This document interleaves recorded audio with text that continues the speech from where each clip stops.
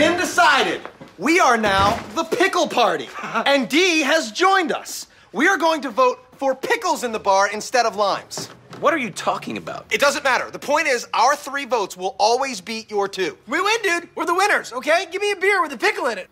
Well, what happens when you 3 disagree with each other? We're not going to disagree. That is the point of the Pickle Party. We're very aligned on these issues. Charlie, you can't just start your own party. You gotta talk to Yes, people you about can. it. You can. If you're not as educated or as informed, what you do is you start your own party and you yell the loudest. Okay, We want attention! Yeah, okay, all right. Yeah, sure, no, you're the Pickle Party. Great.